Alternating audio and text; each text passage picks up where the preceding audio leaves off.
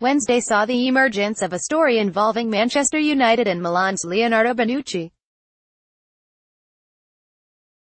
Premium Sport in Italy were the ones running it, with Duncan Castles also covering it earlier, claiming Jose Mourinho had turned to the 31-year-old in order to bring some temperament to his defense after some mixed performances from his centre-backs last year. The Serie A side's FFP issues could be key in the deal, especially if Milan's appeal at CAS is rejected, forcing them to miss out on the Europa League for the next 2 seasons. Corriere dello Sport have a follow-up story in their Thursday edition, confirming that Mourinho is a big fan of Bonucci, with talk of a €40 million valuation for the veteran centre-back.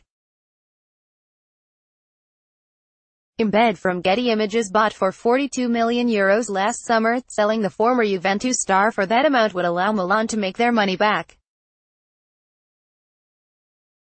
Manchester United's manager is said to know perfectly that an auction could take place, with Manchester City, PSG and Chelsea briefly mentioned as potential competition, and that's why he would like to close the deal quickly, even if it won't be easy to do so.